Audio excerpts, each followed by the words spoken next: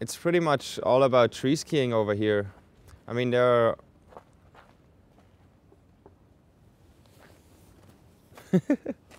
Rohrmoser. yeah. That's body. Uh-huh. Uh-huh. Yeah.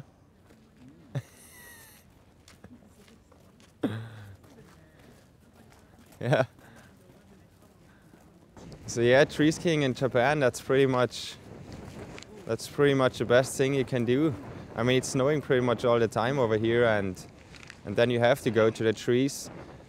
Sometimes we were pretty lucky. We got face shots and yeah, like wide out and suddenly trees in front of you again. So that's pretty scary sometimes. Like super deep and face shots, snow in the goggle, and suddenly clears up again and you can see again, and then there's a tree in front of you. So there were quite a few moments where a tree came pretty close to us.